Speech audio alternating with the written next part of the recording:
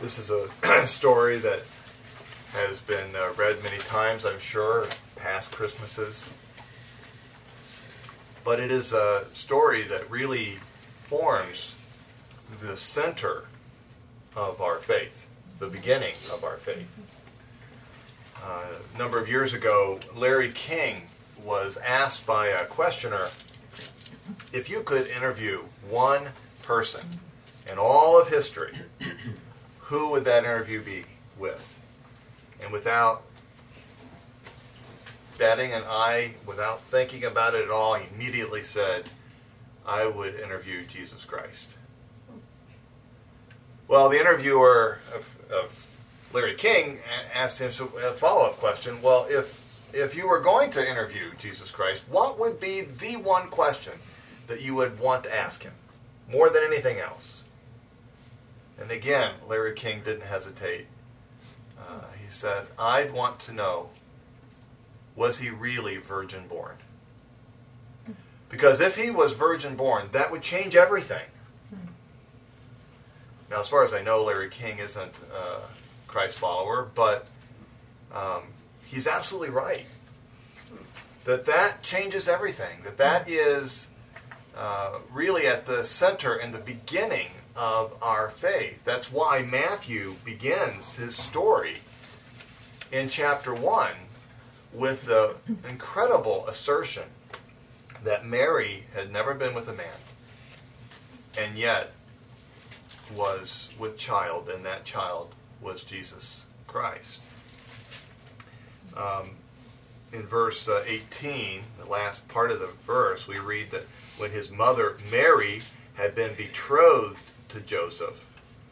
Now, we all don't necessarily understand this whole concept of betrothal 2,000 years ago, because this was actually oftentimes an agreement that would have been made by the parents of Mary and Joseph. We don't know that for sure, but that was the custom of the time. There would be contracts that would be put together, agreements that would be made, and when that contract was signed, when that agreement was made, officially, Mary and Joseph were married. They were betrothed, but they did not come together to consummate their marriage for approximately a year. Now, there's an important reason for this. A righteous man wanted to know that he was receiving a virgin wife. And so his assurance of that would be that they would remain apart for a year. That's more than 9 months. And assuming that she had not had a child in that year, then he could safely accept her as his wife and know that she was pure. But this betrothal was very much a marriage contract.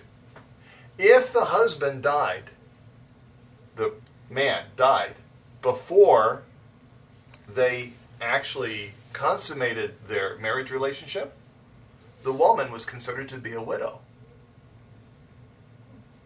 If the woman died, whatever pledge amount had been given by the family to him, the dowry that would have been given at the time of consummation, he received upon her death.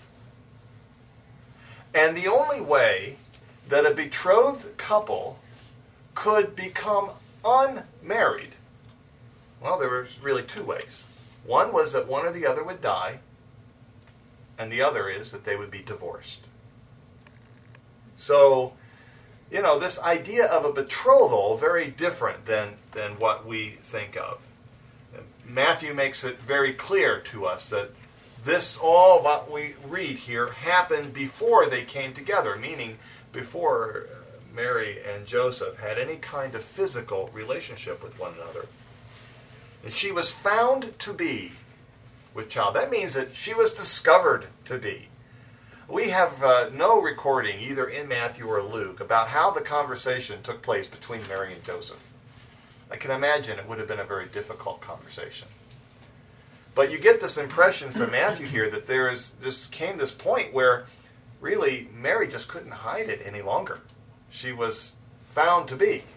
She was discovered to be with child. And of course, Matthew, as the narrator, explains to us, and of course we believe Mary knew from Luke that the angel had told her, that this child was not of a man, but was of the Holy Spirit. Now, in terms of how we can apply this to ourselves today, I believe that the very first point that we want to grab hold of from these verses is that there's a faith involved here. There's a faith involved on Mary's part, but there's also a faith involved on Joseph's part. And, of course, today, 2,000 years later, in terms of either accepting or denying this virgin birth, there is a faith that's required on our part. And our first point here is that faith often begins with someone else. Faith often begins with someone else. In this case, Mary had the faith that what was given to her, what was told to her by the angel, what was given to her by the Holy Spirit, was that and nothing else. Of course, she knew it for herself because she knew she hadn't been with a man, and yet she knew she was pregnant. So, there was no doubt in her mind. But can you imagine trying to explain that? Clearly, at this point, Joseph doesn't have the same faith that Mary has. And I don't know about any of you and how you all have come to know the Lord, but my guess is that most of you came to know the Lord through someone else. That most of you came to this belief, if you believe that Mary was a virgin when she had Jesus, that this happened and your acceptance of it happened because someone else had the faith before you. And you watched their faith. And based on the faith of someone else, you ultimately had faith yourself. We see this happening here in Joseph's life, that faith begins with someone else.